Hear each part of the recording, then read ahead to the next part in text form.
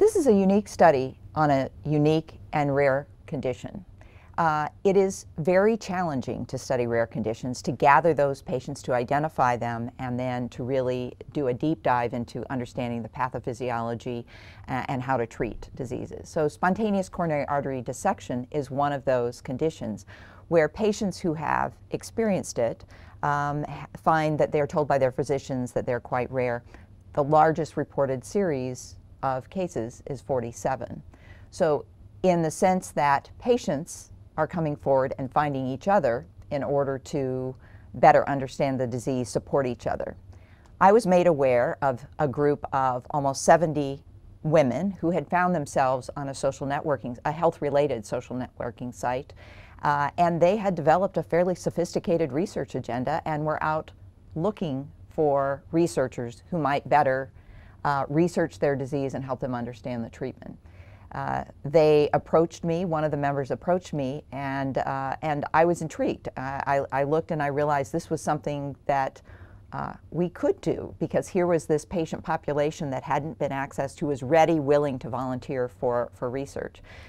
But the trick was, could we do it? It's hard enough sometimes to gather records for a patient you have in your office that comes from other physicians, and this would challenge us in getting enough of their records to confirm the diagnosis, to gather all the relevant things to understand their condition, as well as to understand the patient narrative.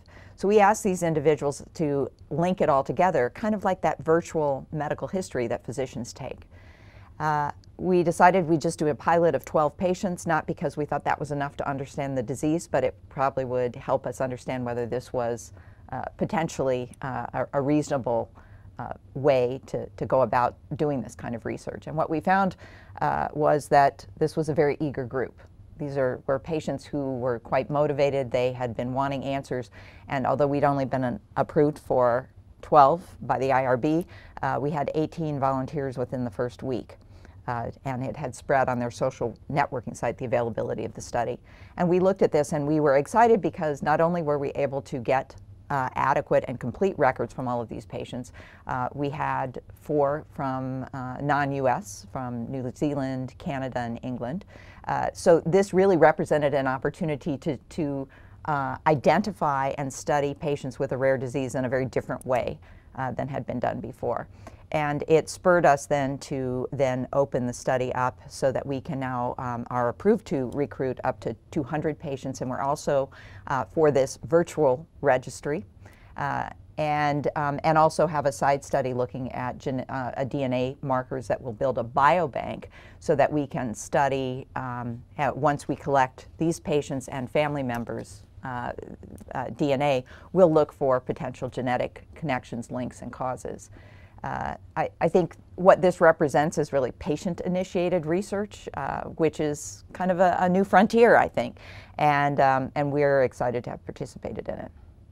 So the goal of this pilot study was really to test the feasibility of being able to collect the appropriate medical records, including imaging data, coronary angiograms, in their original format, collect them, review them, get enough data to actually make meaningful correlations on outcome for these patients, to better understand spontaneous coronary artery dissections, its causes, how people are treating it, outcomes, recurrence rates, what are the potential comorbidities. And we were able to do that in these 12 patients, which led us to open the study up now to up to 200 patients total. The other thing is, this is an unstudied group, and so we also sent detailed questionnaires about their current health status, their PHQ-9 for depression symptoms, the GAD-7 for anxiety symptoms, looking at other diseases and how, since some of these had remote SCAD, how they've done since then. And because our pilot study was only women, although our larger study is for both men and women, we asked a lot about reproductive history, because 30% of SCAD cases in women occur in the peripartum period, which is obviously makes us think that there has to be some kind of hormonal or other connection, but we don't understand it.